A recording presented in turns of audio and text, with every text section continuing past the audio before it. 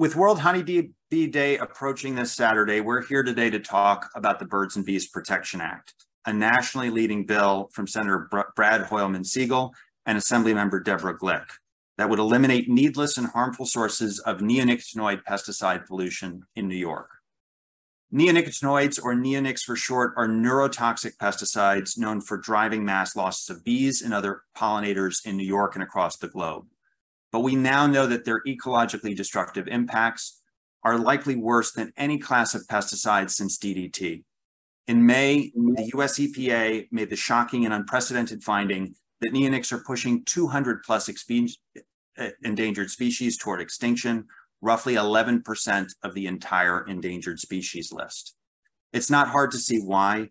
Among the most potent insecticides ever created, neonics have made US agriculture nearly 50 times more harmful to insect life, with just one coated corn seed having enough active ingredient to kill 250,000 bees or more.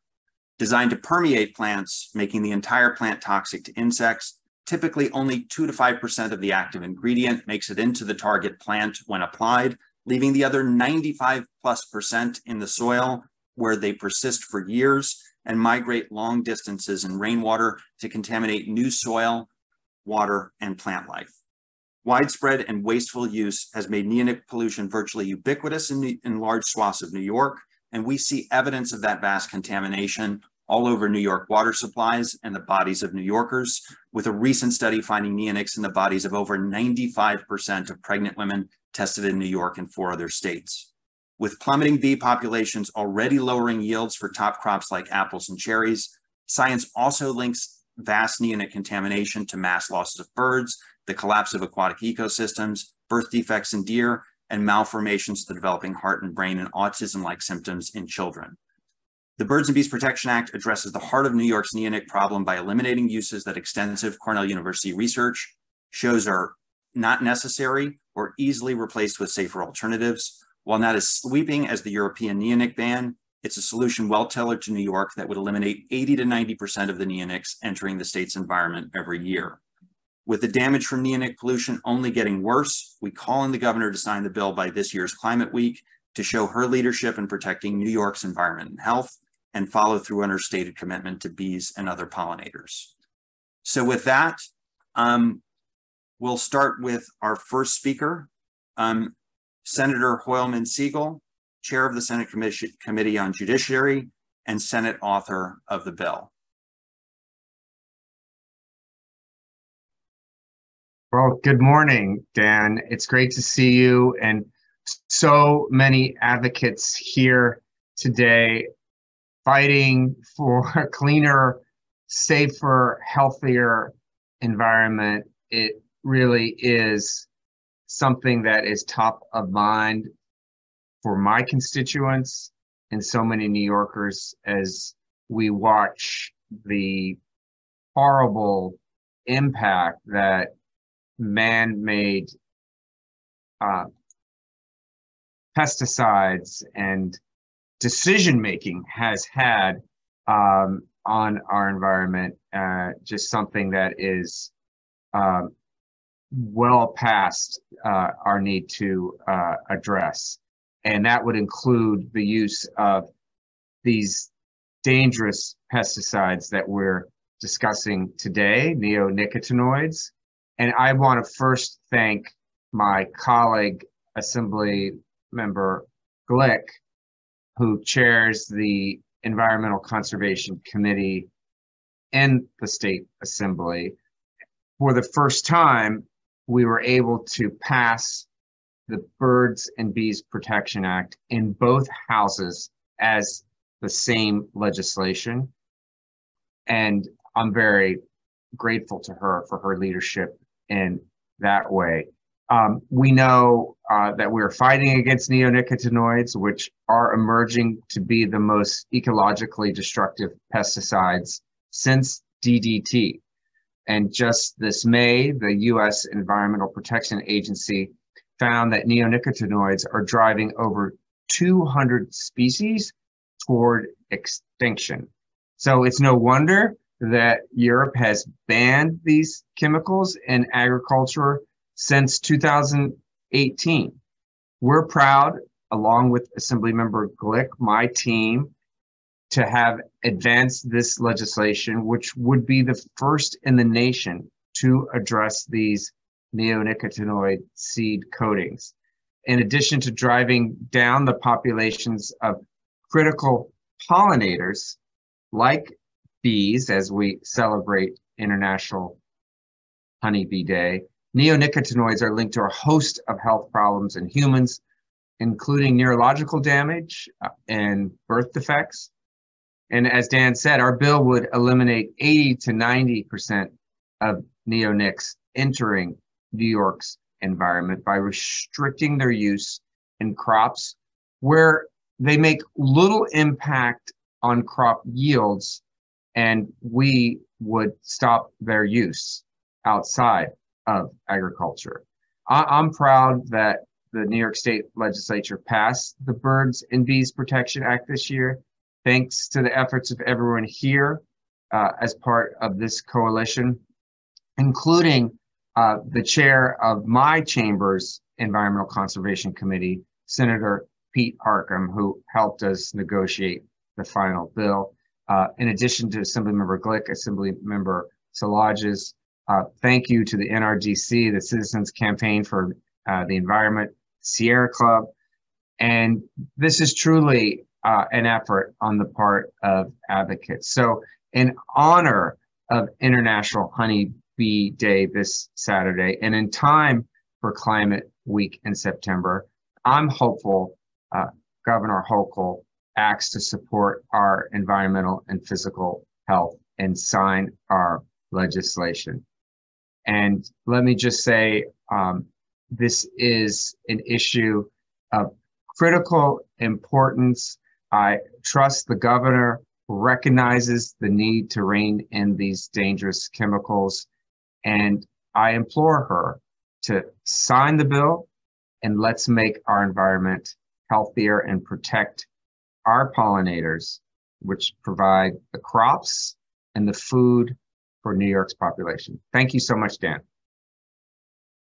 Thank you, Senator. And thank you so much for your sponsorship and championing this bill in the Senate. Our next speaker is Corinne Hansch, a New York farmer and owner and manager of Love and Mama Farm in Amsterdam, New York.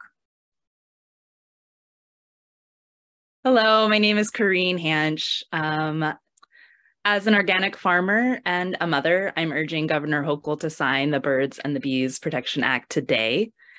The signing of this bill will leave a beautiful environmental legacy for future generations with clean water, clean soil, and an intact biological community of pollinators that we all rely on for the production of fruits and vegetables.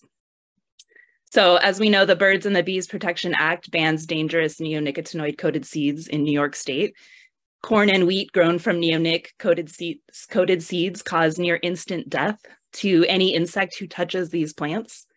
And we are seeing dangerous levels of insect die-off. Farmers like me, we rely upon insects, i.e. pollinators, for our fruiting crops and our seed crops. Plus, we rely upon beneficial insects for pest control.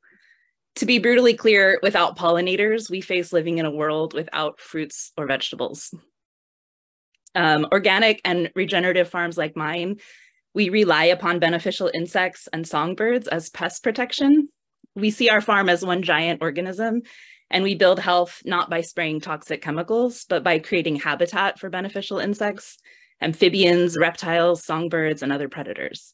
So we use deep compost and straw mulch with regenerative low-till and no-till methods on our farm to keep our soil intact and to build organic matter in our soil, which helps sequester carbon. Neonics, on the other hand, negatively affect soil microbial health.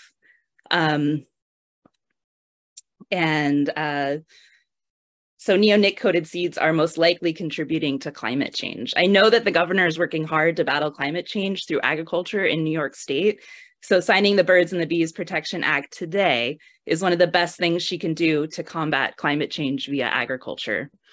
Another big reason for the governor to sign this bill is because we have the evidence that neonic-coated seeds provide no net benefit to farmers, according to over 1,000 studies from Cornell. So the only benefit neonic coated seeds bring is to the pocketbooks of big ag and the petrochemical industry. As a mother, I know that true wealth is healthy children. I'm deeply concerned about the serious health side effects, including autism-like symptoms, fertility, and an attack on the endocrine system from neonics in our food and our water supply. So neonics are a known neurotoxin that can cross the placenta, and over 90% of tested pregnant mothers have neonics in their blood. We already have an autism epidemic among our children. Why on earth would we continue to allow neurotoxins to be used in our food supply? Governor Hochul, you have the chance to do the right thing for the beloved children of New York State. Sign the Birds and the Bees Protection Act today to protect the future generations and to make sure they live in a world with bees, butterflies, songbirds, apples, blueberries, pumpkins, and clean soil and water. Thank you. Thank you, Corinne. Our next speaker is Dr. Kathleen Nolan, a pediatrician, Ulster County legislator, and president of Physicians for Social Responsibility, New York. Thank you. The Birds and Bees Protection Act is basically pointing farmers towards something that is their goal, just as much as it is the goal of the advocates here. That is to provide healthy food to our public. These neonicotinoid insecticides are nicotine-like compounds. That's what the name of these pesticides means. And we can't add nicotine-like compounds to our food through using these seeds and have there be no effects. The effects are on the environment in every area that we can look, every animal that is exposed, and we're hollowing out the ecosystem. But there are studies now suggesting that humans too will experience these effects if the levels get high enough. And the levels have been going up year after year after year through continued applications. So as a pediatrician, I'm very eager to protect the women and children and families of New York State. I call upon the governor to do the same. We also have a responsibility not to burden farmers. And that's why this bill is so tightly tailored to only to address those uses which are harmful and provide no benefit. That is the area where we can all agree that we can rid ourselves of these contaminants and move forward to have a healthier food system without hurting our farmers in New York, and in fact, potentially helping them. So really urge the governor to sign this and step us into a new era. Thank you, Dr. Nolan. Our next speaker is Adrian Esposito, Executive Director of Citizens Campaign for the Environment. Good morning, everyone. The message today is clear. Governor Hochul, if we're going to save the planet, we need to start by saving the bees. And that's our message today, is to please sign the bill. Our coalition has worked for years on this bill. This bill is crafted to be a very specific, targeted bill. We worked with a diverse coalition to craft this bill in which it will have great meaning. One of the problems with neonicotinoids is that the use of it has dramatically increased over the last 2 decades in New York State. Consequently, that means that neonicotinoids are the most common pesticide found in New York's water supply. So not only is this a threat to bees and our pollinator populations, but it is a threat to water ecosystems, marine environment, and public health. From Montauk to Tonawanda, we're finding neonicotinoids in water supplies. For instance, in the Great Lakes, 74% of tributaries sampled contained at least one neonicotinoid pesticide. It doesn't stop there. Places like Long Island that have a sole source aquifer, which means 100% of our drinking water comes from underground, are finding neonicotinoids are the most common pesticide found in our groundwater, and we have 121 of them. 31% of samples are finding neonicotinoids in them in our drinking water supply. It's of particular concern to the east end of Long Island, where the greatest amount of private wells are found. And that's where the highest level of agriculture is also found. These pesticides, as was stated earlier, are neurotoxins, which means they damage our nervous system, and they are being linked to liver damage and liver cancer. So there are a variety of health ailments. They are depleting our bee populations. They are killing our pollinators. And we're calling on Governor Cuomo to take this extraordinary opportunity to sign the bill. I also want to say this bill is wildly popular with the public. There's been a beehive of activity by the public to send letters and emails, postcards to the governor asking her to sign this bill. Thousands, in fact, asking the governor to sign the bill. So the public support is strong and consistent and statewide for this bill. So we really need the governor to take this moment in time, be a champion in saving our food supply, our public health, our water supply, and most importantly, our bees. Thank you. Thank you, Adrienne. Our next speaker is Peter Nelson, a New York beekeeper and director of the documentary film, The Pollinators. Hi, all. Thank you for having me today. As a longtime beekeeper in the Hudson Valley, I applaud Senator Hoylman-Siegel, Assemblymember Glick, the committee chairs, co-sponsors, and their leadership on this important legislation, the Birds and Bees Protection Act. I'm grateful for the State Senate and Assembly for coming together and passing this, and I urge Governor Hochul to sign it. The passage of the Bird and Bees Protection Act is a major accomplishment and a win for all beekeepers in New York State, as well as the general public. Regulating the use of neonicotinoid insecticides is a huge step towards creating a less toxic environment for managed honeybees, as well as the hundreds of species of native bees and other beneficial insects and birds in New York.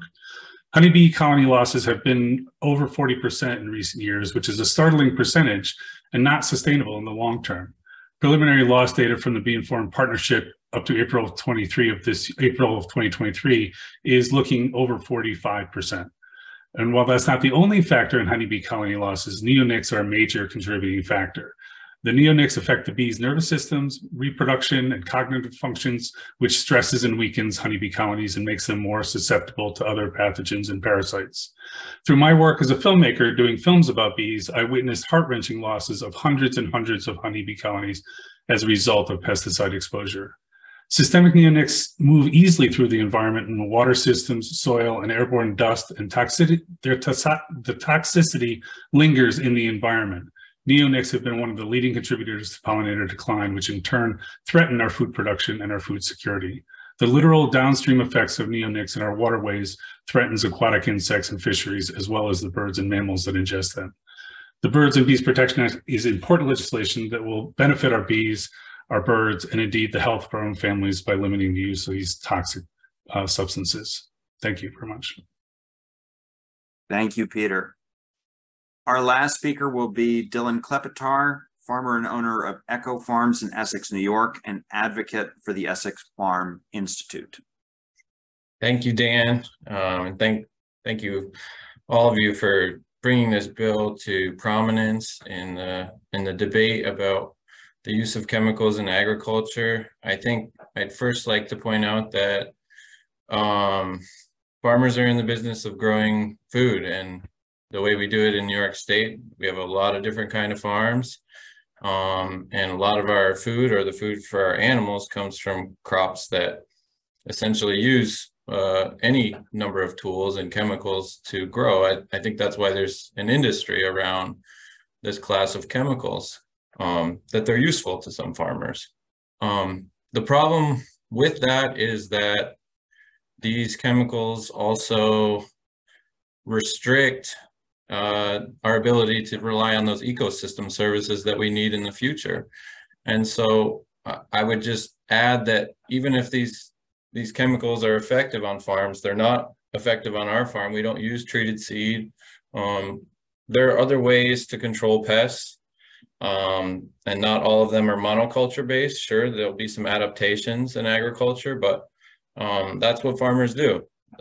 We adapt, and we problem solve creatively. So, you know, the fact that this bill is giving the seed industry time to transition and farmers time to transition, this is about the future of farming. And if we don't have pollinators, I can tell you we're not going to grow all the food we need for New York's population by painting on the pollen that we need for our crops. That's just not feasible. And so it's just something to be aware of, that we can't farm in a way anymore that mortgages the future. And so I encourage the governor to sign this bill, and for the farmers out there, I encourage us to take a collective ownership over this and think about the future of farming instead of just a cash crop year to year. So yeah, thank you all. I think that's all I have, Dan. Great, thank you, Dylan. So that marks the end of our remarks. We can take questions now, and folks can do that one of two ways. They can either put a question in the chat, or if you raise your hand, we can find you and call on you and you can unmute.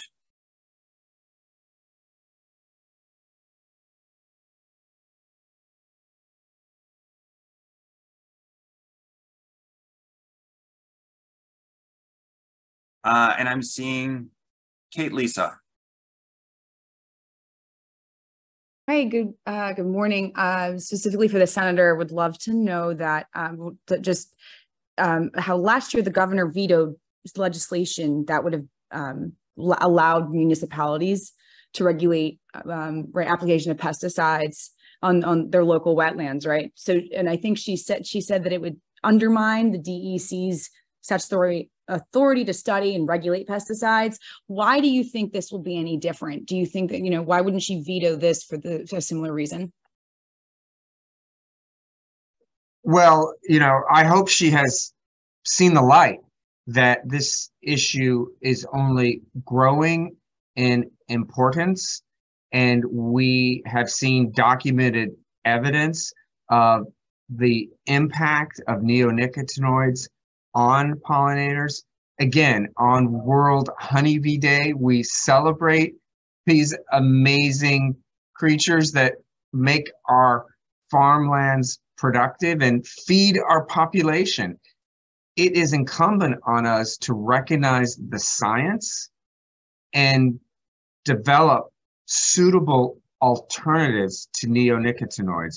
New York State can literally disrupt the pesticide and chemical industry with this legislation and provide the safe alternatives to neonicotinoids that are necessary. We also think that this bill has rail guards in place that should allow the executive to negotiate through the Department of Environmental Conservation the options for farmers. And if suitable alternatives don't exist, if the market doesn't respond, then the process does not move forward. So that's a key component that I think has to be recognized by the governor as she deliberates over signature of this legislation. And you see a lot of us here today with a bee in our bonnets, to say the least,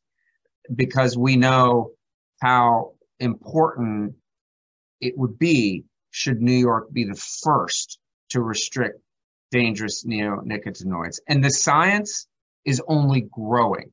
So let's do it now. Let's take advantage of this moment to ensure that we have a healthier environment and preserve this key component of our food and agricultural industries.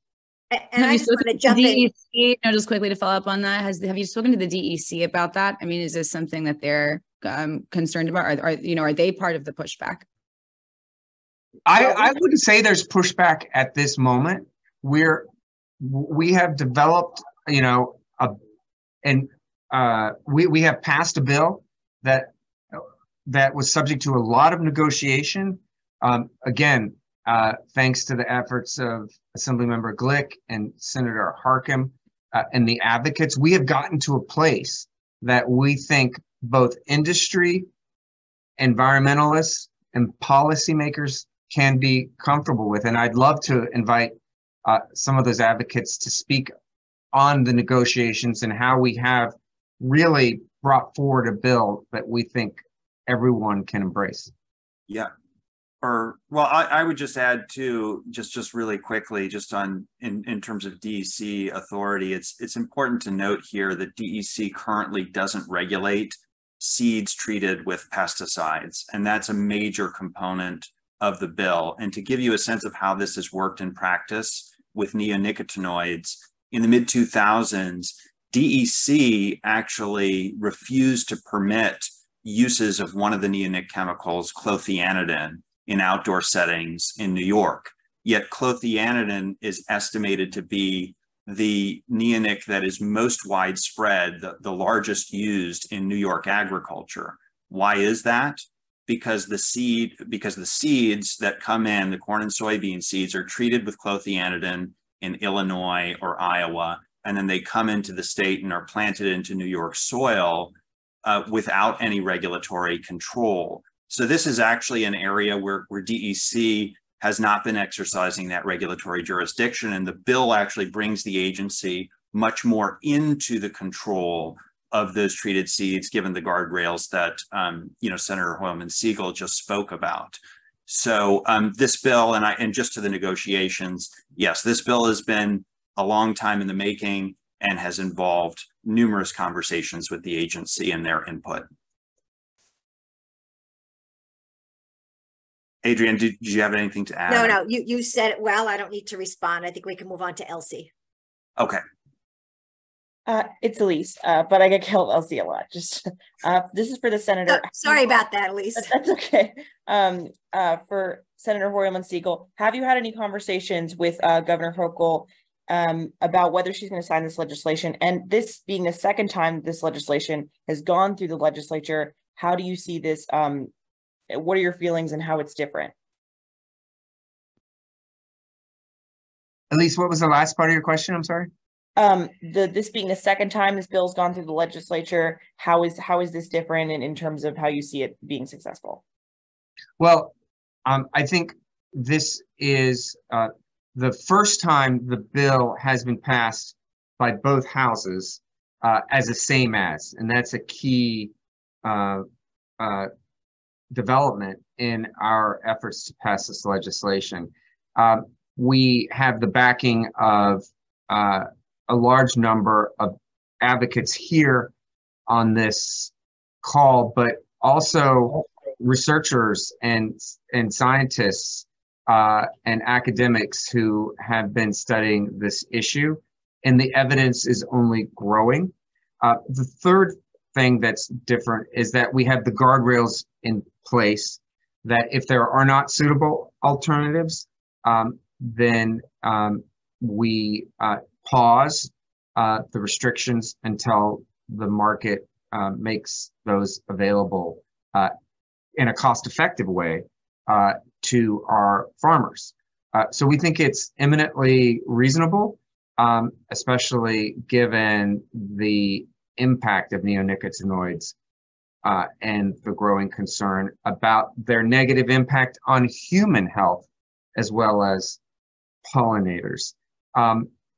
Look, we've had conversations with the executive. We don't normally discuss those publicly, but the second floor knows that there is strong public support from the advocacy community, support from scientists, and overwhelming support in both houses. So I hope that all points to a signature by the governor. I just do want to jump into, this is a science-based, surgically crafted bill that is specifically designed to only address seeds for corn, wheat, and soy, as well as neonics for ornamental use. It is really a bill that was carefully thought about, based on a wide variety of science and experience in places like Canada and the province of Quebec and Europe. And so it's a thoughtful piece of legislation. that has a minimum impact really to farmers and the way they farm, but a maximum impact in protecting bees, pollinators, water resources, and public health. We really think this is a smart bill that gets the job done. And I think that the governor and her staff will view it the same way.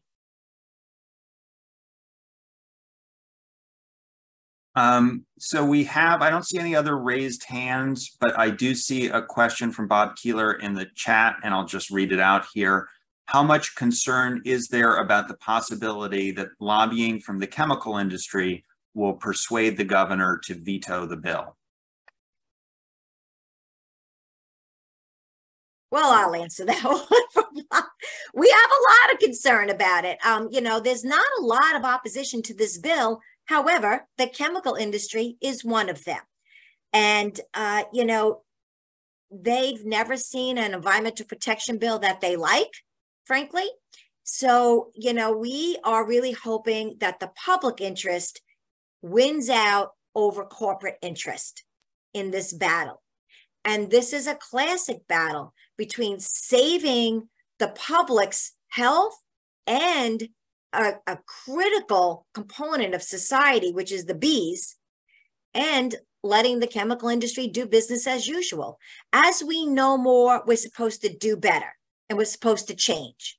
This is a way that we should change our way of farming and doing things in society so that we can continue to be productive farmers, but also caretakers and guardians of the natural world.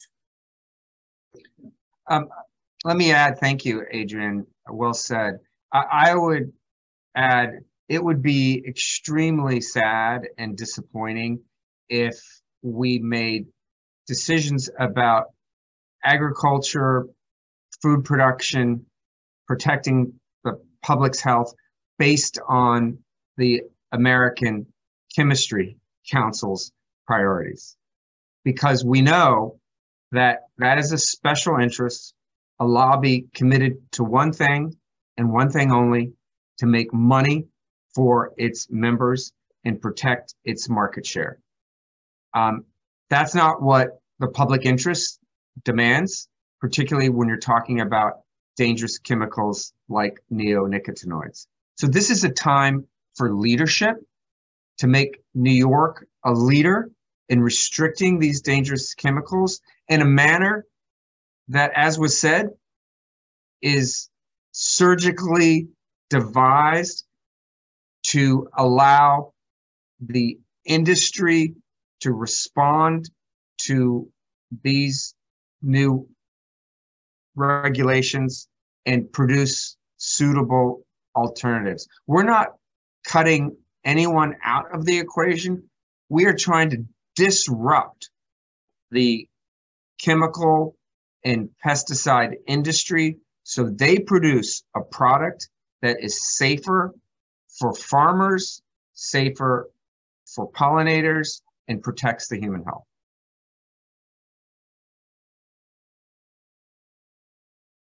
Great. So I'm not seeing any more questions in the chat. I'm not seeing any raised hands. So speak now or forever hold your peace.